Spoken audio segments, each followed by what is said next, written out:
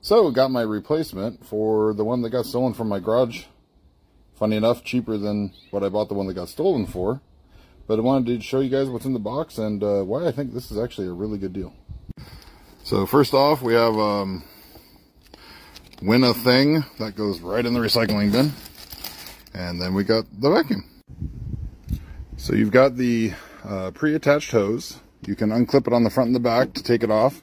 If you want to do wet, you take off the filter because you don't want a wet filter. If you want to do dry, leave that on. I would recommend getting a pre-filter for it though. Makes this filter last a lot longer. Around the back, you have the aforementioned clip on the back.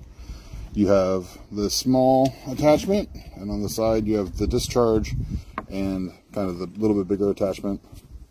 One thing that's great for these is to buy a wet dry fitting, and it makes sucking up water a lot easier.